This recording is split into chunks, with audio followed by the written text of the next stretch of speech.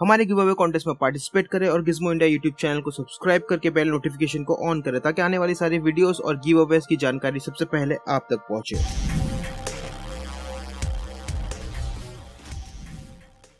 Motorola ने बहुत सालों बाद इंडिया में अपना फ्लैगशिप स्मार्टफोन लॉन्च कर दिया है जिसका नाम है Motorola H plus. Motorola H plus Motorola के बाकी फ्लैगशिप स्मार्टफोन से बहुत अलग है क्योंकि मोटोरोला ने इस फोन में यूज किया है कम्प्लीटली नया design language. Motorola H plus बाकी कंट्रीज में 1 महीने पहले ही लॉन्च हो चुका है और अब जाके स्मार्टफोन इंडिया में लॉन्च हुआ है। मोटोरोला H प्लस में दिया गया है 6.7 inch full HD plus OLED display जो ना ही सिर्फ HDR10 प्लस सपोर्ट करता है, ये स्मार्टफोन 90 हर्ट्ज रिफ्रेश रेट भी सपोर्ट करता है। ये स्मार्टफोन में दिया गया है इन डिस्प्ले फिंगरप्रिंट सेंसर और ये प्रोटेक्टेड है कॉर्निंग गोरिल्ला ग्लास 5 से। मोटोरोला H प्लस आता है 5000 mAh बैटरी के साथ जो 15 वॉट फास्ट चार्ज सपोर्ट करता है और ये 15 वॉट वायरलेस फास्ट चार्ज भी सपोर्ट करता है। और इतना ही नहीं, ये smartphone 5 what reverse wireless charging भी सपोर्ट करता है। H प्लस चलता है स्नैपड्रैगन के latest flagship processor Snapdragon 865 processor पर जो आता है साथ में 650 एड्रीनो GPU के साथ। ये स्मार्टफोन में यूज किया गया है 12GB LPDDR5 रैम और 256GB UFS 3.0 internal storage. Motorola H plus चलता है Android 10 पर जो साथ में आता है MyUX कस्टमाइजेशन के साथ। कैमरा डिपार्टमेंट की बात करें तो इसमें दिया गया है क्वाड रेयर कैमरा सेटअप जिसका जो मेन सेंसर है वो है 108 मेगापिक्सल का सैमसंग सेंसर। इस फोन में जो बाकी सेंसर्स दिए गए हैं उसमें शामिल है 16 मेगापिक्सल का ultra wide angle sensor, 8 megapixel का टेलीफोटो लेंस और एक TOF 3D sensor depth sensing के लिए। और सेल्फी के लिए इसमें यूज किया गया है 25 मेगापिक्सल फ्रंट फेसिंग कैमरा जो पंच होल डिस्प्ले के अंदर है। कनेक्टिविटी की बात करें तो इसमें सारे कनेक्टिविटी ऑप्शन दिए गए हैं जैसे कि USB Type-C port, 3.5mm audio port, dual 5G का सपोर्ट, Wi-Fi 6, ब्लूटूथ 5.1 और NFC। मोटोरोला H प्लस एक बहुत ही अच्छा स्मार्टफोन है जिसमें बहुत अच्छे फीचर्स है, लेकिन इस फोन में बस हमें एक ही कंप्लेंट है, ये स्मार्टफोन आता है P2i वाटर रिपेलेंट फीचर के साथ। इस फोन में हमें IP68 की प्रोटेक्शन नहीं देखने मिलती है। P2i नैनो कोटिंग स्मार्टफोन को पानी से तो बचा सकता है लेकिन ये उतनी प्रोटेक्शन नहीं दे सकता जितना IP67 या फिर IP68 दे सकता है। मोटोरोला H प्लस इंडिया में आता है सिर्फ एक ही कलर वेरिएंट में जो है थंडर ग्रे, और ये स्मार्टफोन आता है सिर्फ एक ही रैम और स्टोरेज वेरिएंट में जो है 12GB RAM with 256GB internal storage, जिसकी इंडिया में प्राइस है 74,999 रुपीज। मोटोरोला H प्लस की प्राइस बहुत ही ज्यादा है। अगर ये स्मार्टफोन की प्राइस 50,000 के आसपास होती थी तो ये बहुत ही अच्छा स्मार्टफोन साबित होता था इंडियन स्मार्टफोन मार्केट के लिए, लेकिन ये स्मार्टफोन की प्राइस बहुत ही ज्यादा है। तो यही था मोटोरोला H प्लस। आपको ये स्मार्टफोन कैसा लगा और आप इस फोन के बारे में क्या सोचते हैं नीचे कमेंट में जरूर लिखे। तो आज के वीडियो में बस इतना ही, मिलते हैं अगले वीडियो में, तब तक के लिए स्टे होम स्टे सेफ।